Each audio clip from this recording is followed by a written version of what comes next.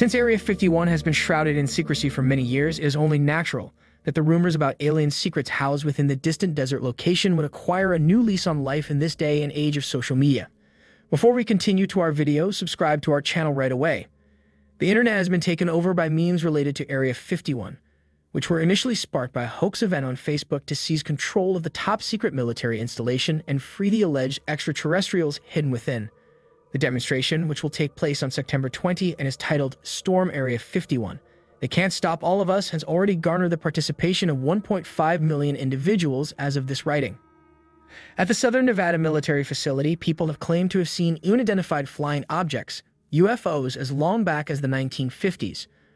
On June 17, 1959, the Reno Evening Gazette published a story with the headline, More Flying Objects Seen in Clark's Sky.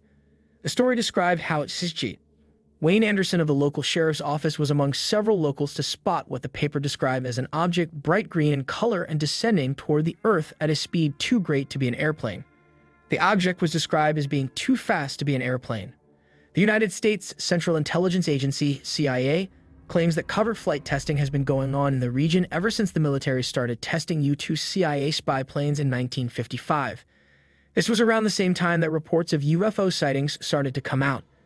Despite this, the news has not done much to dispel the otherworldly speculations that have long surrounded the mysterious site. Find out everything there is to know about the history of Area 51, including the reason why over 1 million people want to see them aliens. The creation of the U-2 reconnaissance plane had a decisive impact on the beginning of the Area 51 project. Following the conclusion of World War II, the Soviet Union pulled down the Iron Curtain that had been surrounding it and the rest of the Eastern Bloc. This effectively blocked the rest of the world from receiving any new information. As early as June 1950, when the Soviet Union provided support for North Korea's invasion of South Korea, it was becoming increasingly obvious that the Kremlin would aggressively expand its sphere of influence. Only 10 years had passed since the Japanese attack on Pearl Harbor, and the United States was still concerned about the Soviet Union's capabilities in the areas of technology, intentions, and the capacity to conduct a surprise attack. What exactly is the Area 51? Even though it goes by its official name, the Nevada Test and Training Range at Groom Lake, the United States Air Force operates a high-security open training range in southern Nevada known as Area 51. Despite this, the location is shrouded in secrecy.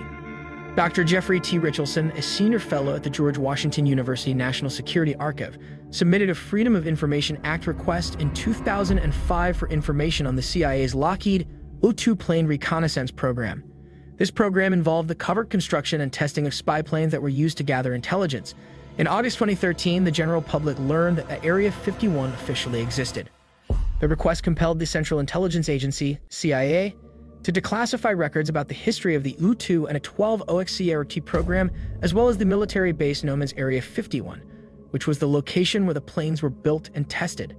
There certainly was not, as you would expect, any discussion of little green men here, Richardson, who passed away in 2017, said to the New York Times in 2013. A history of the U-2 is presented here. The only topic that is covered twice is the investigation into the UFO sightings and the U-2 flights. The fact that you had these high-flying aircraft in the air could have been the reason for some of the sightings. Richardson, according to Malcolm Byrne, the deputy director and director of research at the National Security Archive, effectively addressed the mystery that surrounded Area 51 in an indirect manner. I don't think Richardson was going after Area 51 specifically. It's just that, as often happens in these things, there's serendipity and so material gets released that has things that are interesting for other people, said Richardson. I'm sorry to disappoint you. What exactly is this raid that is being planned? Jackson Barnes, who claims to have invented the joke event, outlines his tongue-in-cheek strategy to attack Area 51 in a post that has been posted to the page of the event on Facebook. It includes consuming Monster energy drinks, Kyles, which is the name given to people on the internet who are white males and boys who have anger issues who punch drywall, and running the Naruto route, which is based on a Japanese anime show. Barnes states that then the rock throwers will throw pebbles at the inevitable resistance.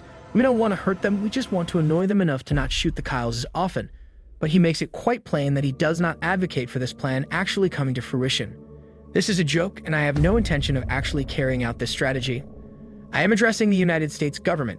I merely thought it would be humorous, and I hoped it would earn me some thumbs-up votes on the internet.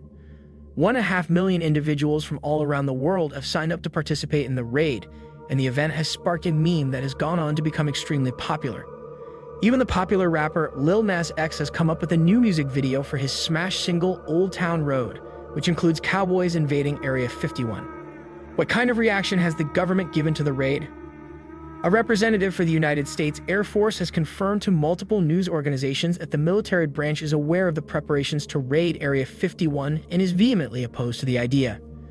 In a statement released on Monday, an Air Force spokeswoman said, "Any attempt to illegally access the area is highly discouraged," which was also shared with numerous other media sites. According to statements made by Air Force spokeswoman Laura McAndrews to the Washington Post, Area 51 is an open training range for the United States Air Force. "We would discourage anyone from trying to come into the area where we train American armed forces," the spokesperson said. The United States Air Force is always ready to protect the nation of the United States and its assets. In response to a magazine's request for comment, the Air Force did not immediately provide a response. Why is it that Area 51 has become the focus of so many ideas about government cover-ups? Anderson reported seeing a UFO in 1959 to the Reno Evening Gazette, which is now known as the Reno Gazette Journal. The outlet also reported that the Nellis Air Force Base, which is located approximately 130 miles south of Area 51, had received 2 previous reports in the past 3 weeks of UFO sightings. These allegations surfaced within a few years after rumors of an unidentified flying object, UFO, landing in Roswell, New Mexico in 1947. The Roswell Army Airfield later stated that the incident actually involved a weather balloon. In 1947, the Air Force initiated what would become known as Project Blue Book, an investigation into reports of alleged encounters of unidentified flying objects.